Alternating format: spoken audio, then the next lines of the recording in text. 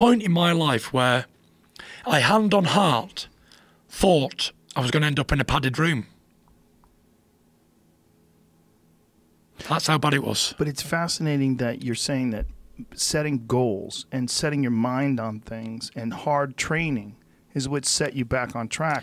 You know, I don't know what you're like when there's no one in front of you, but standing here in front of you right now, I would say this is a healthy, vibrant guy. 100%. I've never felt better. Mentally strong, physically. I've training hard. I feel fit as a fiddle. You know, I wouldn't be here if I was anything wrong with me. But that's fascinating that most people think that to come back from a mental health issue like yours, you need psychiatric care and you need medication. And you're saying you did it with setting goals and hard work. And the biggest thing we're missing here is I didn't do it with doctors and all them type of things. I done it with something way more powerful. God. So your faith and your belief. Me faith and belief that God would make me better made me better. Almost and for like somebody the faith who don't have any faith will think, oh, this is nonsense or whatever, but I'm living proof. Well, if you believe in something, I mean, just like you were talking about believing in pills that don't do anything, belief is a powerful thing.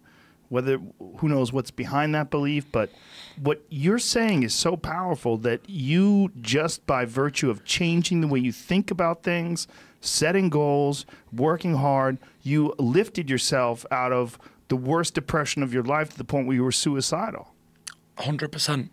And I never ever went back to that from this day to that, and it's been well over 12 months. That's pretty amazing. I mean, it's just amazing. That's an amazing thing for people to hear, because there's a lot of people that rely heavily on antidepressants and medication. And they think that is the only way for them to be happy and for them to be not suicidal, not depressed. They need that medication. And for them to hear what you're saying, I think is a very powerful thing. It is, but I'm no doctor. I'm not going to tell people to chuck away your pills and pray. Right. But it doesn't do any harm. What I'm saying, give it a whirl. Give it a try. It can't hurt you. Set yourself some goals. Think positive.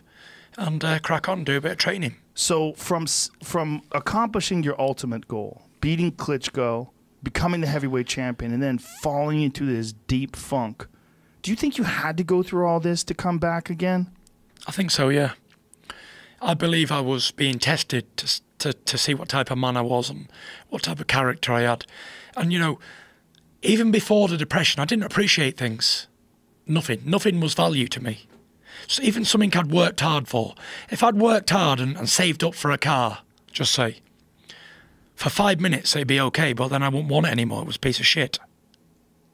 So nothing mattered to me. I didn't value anything. Anything that I had and I'd worked hard for, and everyone knows, like, what I have is blood money because I pay for it in face. And my body gets punched to pieces for what I have.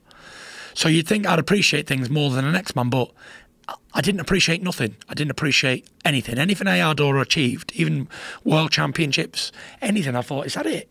Is this your whole life has been like this? Yeah.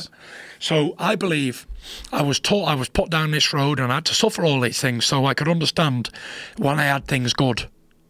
Like today, I'm happy that I'm breathing fresh air and that I'm sat here in a mentally stable way of thinking. I'm happy that I can go out and enjoy a dinner and just be normal, whatever that is. That's what I'm happy for. I'm one of probably the most unique people you'll ever meet. I'm not orientated by material things and all that sort of stuff. It means nothing to me. I don't even care about glory and honour. I don't care about legacies. I don't care about winning titles or medals. It doesn't matter. But when I set my mind to doing something, I'll do it. And every single time I've ever set my mind to anything, I've done it. Even the unthinkable things, if I set my mind to it, I've done it.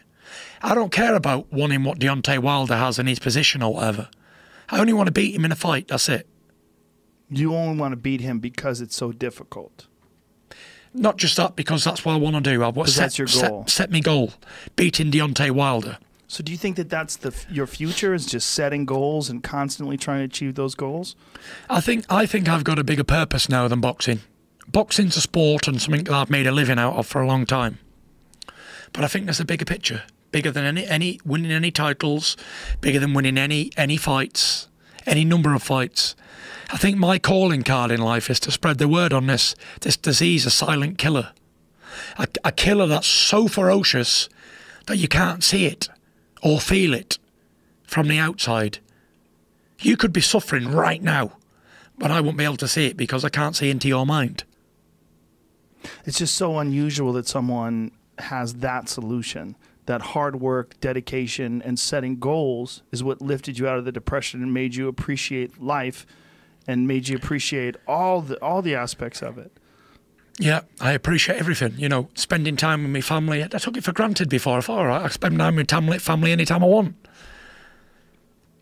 I couldn't put into words what I went through. But let me just say, I wouldn't wish what I went through on my worst enemy. Not that I have any enemies, but if I did, I wouldn't wish it on a soul.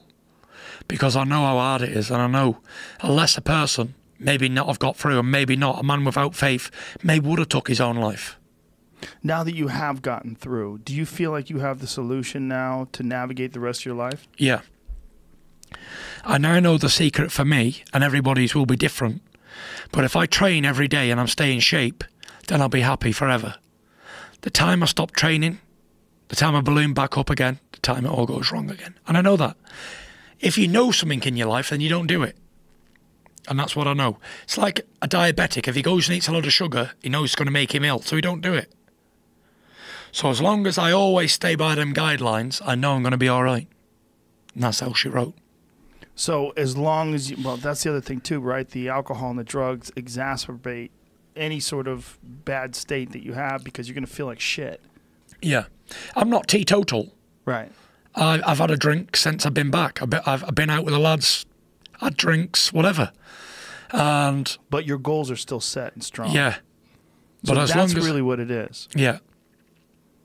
So from now on, you just have to continually set goals in your life. Set goals, whatever them goals might be. They don't have to be massive goals, but they can be anything really. Anything that I want to do or I want to achieve or I want to go someplace or whatever, then I work towards it and set myself a goal. It's almost like a little treat or whatever.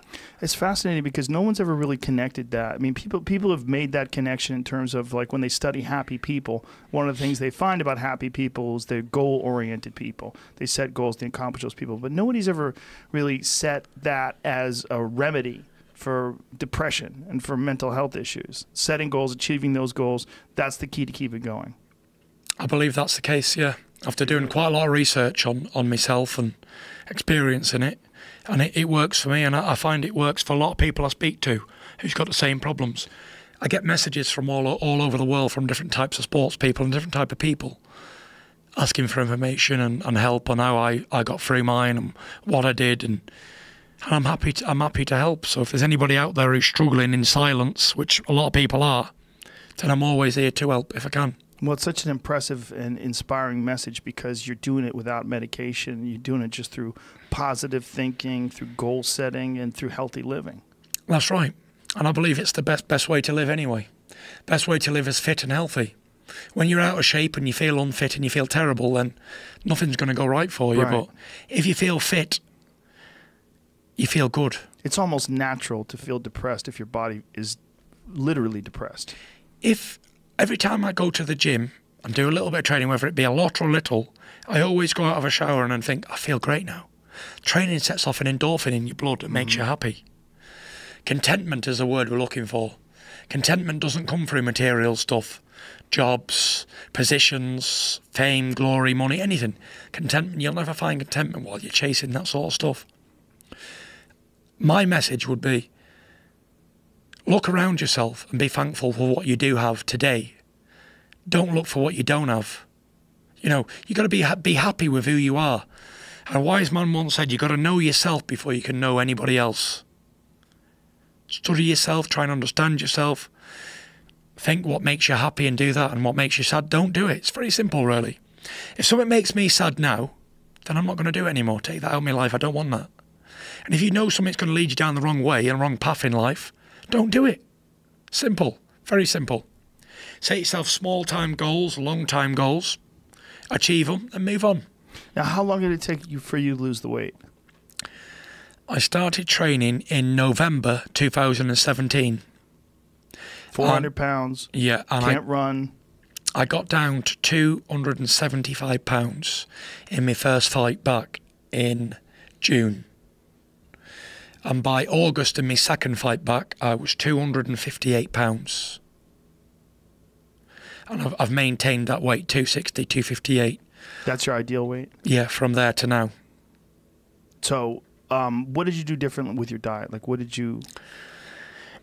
I was eating a lot and drinking a lot. I just stopped all that sort of stuff. Like, my weight wasn't put on through being a normal person eating normally. My weight was put on through excessive drinking of lager. There's like 500 calories in 1 pint of beer. And I'd go out and I'd drink a minimum of 18 of those beers. Followed by whiskey, vodka, everything else. Then I'd stop off on the way home and have pizzas, kebabs, chocolates. It was excessive living. If you put your body through torture, you can't expect to feel great. Right.